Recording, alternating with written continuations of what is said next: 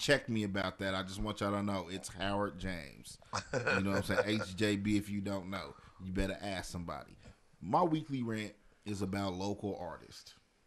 Here we go. Yeah, here we go. Here we go.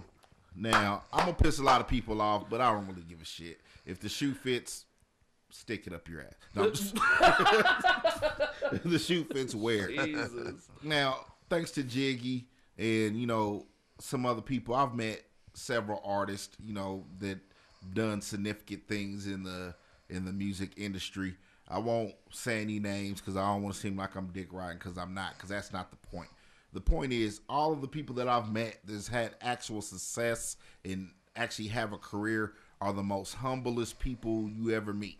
They're the nicest people. They're so down to earth. Yep. And then you got these assholes around our city that want to act like they sold 1 million records, and you ain't even put out one record at all. And then you want to talk about everything that everybody else does, and at the end, you know, our community ends up being just one big, I'm going to go Caucasian. From my Caucasian friends, I learned this clusterfuck. I learned that from them. So, clusterfuck is a great word. Thank you. and it devalues our whole brand as a city. You know, if we don't support each other, no one else is going to support us. You know what I mean? No one else. It's like no one wants the girl that no one wants.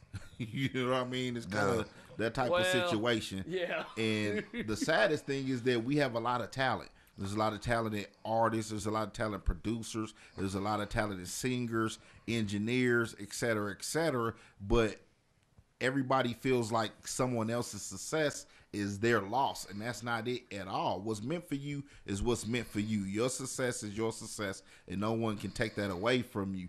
There's money there to be gotten. There's, you know, a fame or whatever the hell you want to call it to be gotten, you know, for everybody. There's enough for everybody to go around. If you think about a fan, a listener, right? He doesn't just have one rapper that he listens to. He listens to multiple artists, right? So why can't he be a fan of Howard James, and Israel? You know what I mean? There is a place. I mean, people might say, well, is your favorite rock band is the Red Hot Chili Peppers, right? But your favorite rap artist is Nas. How do those two things go together? I thought it was Mike Game. Go ahead. Yeah, that's only on Tuesdays and Thursdays of leap year. So, so I say this to say, look, cut all the bullshit out. You know, who cares? Who cares if you're the hottest rapper in Wichita? And I'm a rapper from Wichita. You might as well say I'm the hottest rapper in Derby, you know, or the hottest rapper in Newton. Like, you know, I hear these guys, I'm the biggest artist in Kansas. No, you're not. Tech Nine's the biggest artist in Kansas. Let's just be for real about this shit.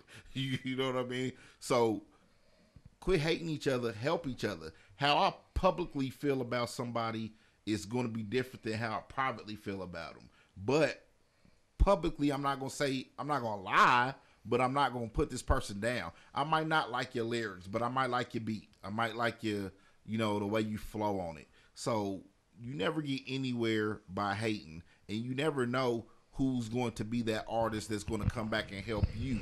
You never know who's going to be that next artist who will be big. You know what I mean? So you hate on this guy now, but I bet you if this person blows up, then all of a sudden you'll be on his dick. One thing that me and Jiggy talked about with Mamarati, Tijuana, shout out Tijuana, that we talked about earlier this week on the station here, is how you had so many people who was hating on XV. Then they heard he got signed, and then all of a sudden they jumped on his dick. Then, oh, he's not doing nothing no more, so now they back off his dick. That's real gay, y'all. You know, excuse my language. I'm sorry if I'm not. I think the whole phrase "being on his dick" is gay. So, but well, yeah, there you go. But you know, that's my point. It's like, you know,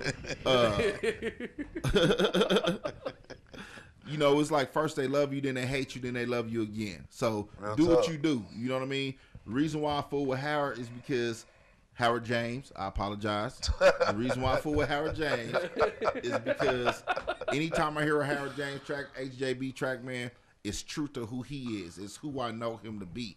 I don't hear him get on the track and try to be Young Jeezy. You know, if I wanted to hear why would I listen to a Young Jeezy imitation when I could just go listen to Jeezy? Now, that's my rant for the week. Basically, focus on your artistry. Stop being bitches. Now, what I want to